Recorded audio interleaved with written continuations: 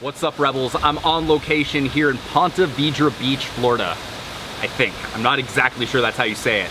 But I'm here to play TPC Sawgrass, one of the best golf courses in the world, and it's world famous Island Green 17th hole. So why am I telling you about golf? Because if it weren't for starting my golf site on a random weekend 5 years ago, I would not be here now. Starting that site has led to so many incredible experiences, wonderful people that I've met, and even a business that I had no intention of starting. So why am I telling you this now? Because I truly believe that if you want to start a lifestyle business online, but you're not sure how to go about it, you don't necessarily have any great ideas, that building an online asset and going through this process is the single best thing you can do.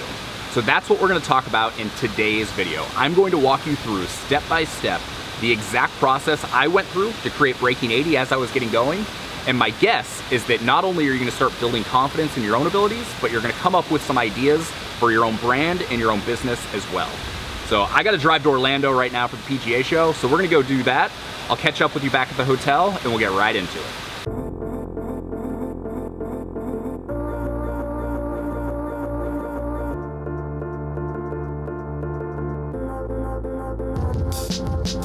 All right, we're in Orlando. Had a nice full morning of meetings at the PGA show, but gonna take a little break and we're gonna talk about how to build an online asset, because I think this is the single best thing someone who wants to start an online business but has no clue how to get started. This is the best way to do it. Follow the process in this video and you won't regret it. And I need to get up and go somewhere else because I really feel like taking a nap right now. This bed's really comfy. Thanks, Hyatt. Okay, let's do this. Okay, so first off, something I want you to keep in mind as you're going through this process is the whole point of doing this is just to take an action, to make forward progress. So don't worry about stressing on like all the details, everything can be changed, and frankly, this might not be something you ever keep or do anything with, but the whole point is to get you over that hump of being like, what do I do next, and give you an action to take. So step number one, you're gonna need an idea. And my best advice for getting going is choose something that you like.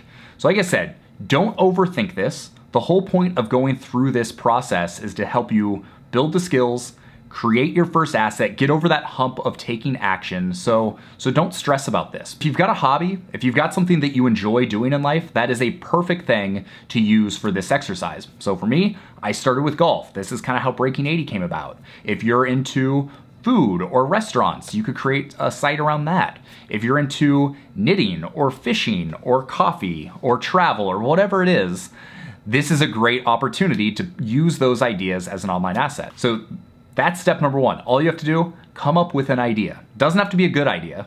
It just has to be an idea. So step number two, you're gonna need to buy a domain. So again, don't overthink this. A couple tips to keep in mind when you're buying a domain is a .com is best, but anything else will work. Try not to use too many dashes. It doesn't look very professional if you've got www.your-domain-here.com or whatever it is. And finally, when you're buying a domain, make sure it's pretty readable and legible. So when I had SeanOgle.com, I can't tell you how many times people emailed me and they said, yeah, I went to your domain. At first I was like, what's a Sean Ogle?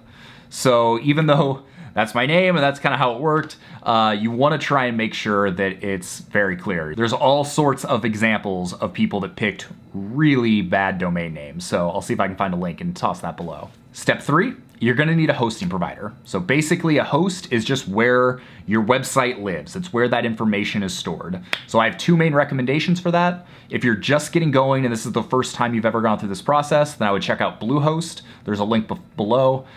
Great shared hosting. It's very inexpensive and they've got awesome customer service. But if you're at a point where you know that this is a business that you really want to grow and build and this is going to be your thing, then I would check out WP Engine, which is a little bit more expensive, but it's faster, it's more secure, their customer service is also great. That's what I put my websites on now. Step number four, buy your hosting and set up WordPress. Both of those hosts and just about any other host these days will have one-click WordPress install, so you literally don't have to do anything. It used to be a long, complicated process, and the good news is now it's not. So with any host, you should be good to go. So step number five is you need to find and install a theme. So I get most of my themes at themeforest.com. You can check it out. You know, most of them are gonna range in the like $35 to $60 range. I think it's worth investing in a premium theme. It's gonna make the install process and the customization process a lot easier, especially if you're not technical. But there are still plenty of decent free WordPress themes out there as well. So you can Google free WordPress themes, see if you find one you like, and if not, I would check out ThemeForest, and they've got thousands of different themes you could potentially use. So now you've got your idea. You've got your domain, you've got your hosting, your theme is starting to take shape, you're starting to see the look and feel of your site come together. So the next thing you need to do is you need to sign up for an email service provider. So basically, the most valuable thing you can do on your asset is grow your email list. This is allowing you to stay in touch with people that have already shown that they're interested in the same information that you're providing. So for the purposes of this exercise, I would recommend MailChimp or Drip.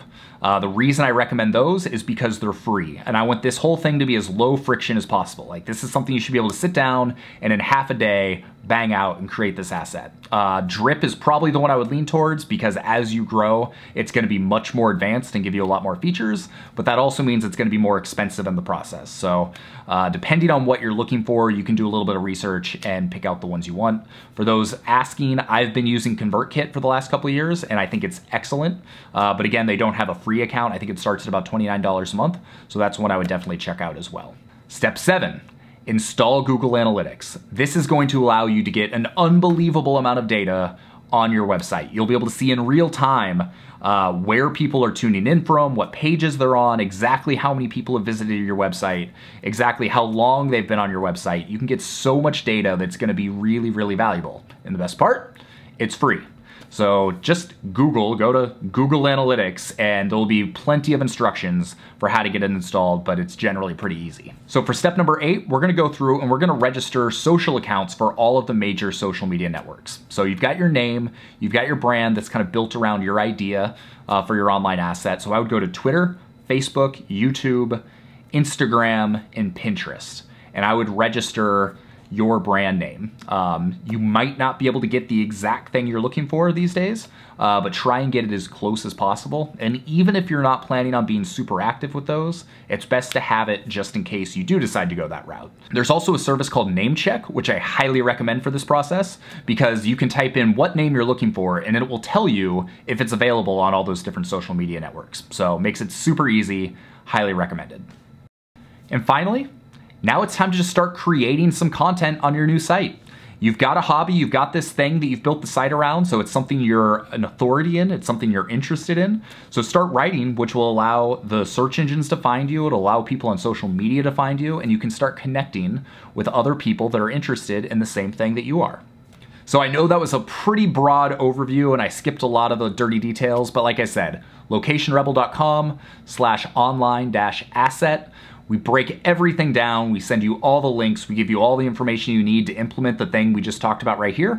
You can see the link that should have been just shown above, and I wish you all the best with this. I'm a huge fan of this process. I can't believe what starting my golf site has allowed me to do. I actually, in 10 minutes, have to run back out to the PGA show for another slew of meetings, and I wouldn't be here were it not for going through this process that we just talked about here. So I think it's super valuable, and I think that everybody should start building that asset because you never know where it's gonna take you. So if you enjoyed this, I hope you will give us a big thumbs up and make sure to subscribe to our channel. We put out new videos every Thursday that are going to help you build a business that allows you to do more of the things you wanna do in life, because nobody wants to sit behind a desk forever working for someone who doesn't appreciate them.